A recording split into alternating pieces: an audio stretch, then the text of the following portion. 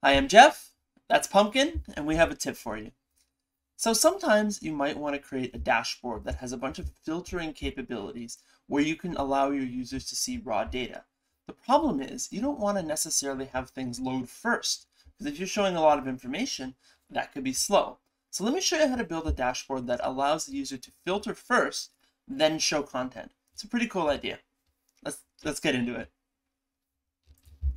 So let's get some data. I have some simple sales data here. I'm just going to drag it all onto the screen.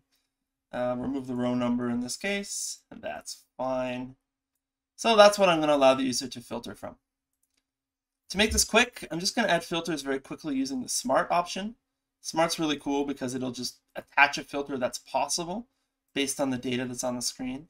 So let's add 3 of these. Perfect. Now what you got to do if you want to have the data load later is actually put the table into another layer. So if you go to layers, add a new one, we'll do layer 2. There's the table, I'll put it in there, and I'm going to hide it. Hidden content doesn't render and doesn't load data until it's actually shown on the dashboard. So this is a good way to do this. That way, when the user opens up the dashboard, they don't have to wait for the data to load at all. Now for the filter, we're going to add something called an update button. Add that button, put it somewhere, maybe make it a little more attractive than I'm doing. But if you configure the update button, you can tell it which parameters should not update or run any data requests until that button's hit. So I'm just going to select all of them.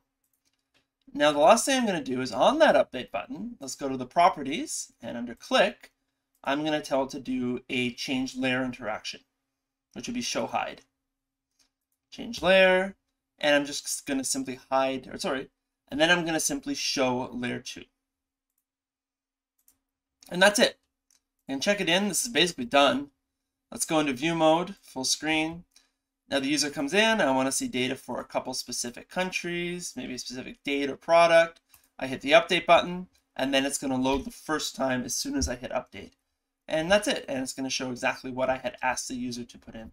So it's really helpful and can certainly help with some preloading performance. Hope this helps.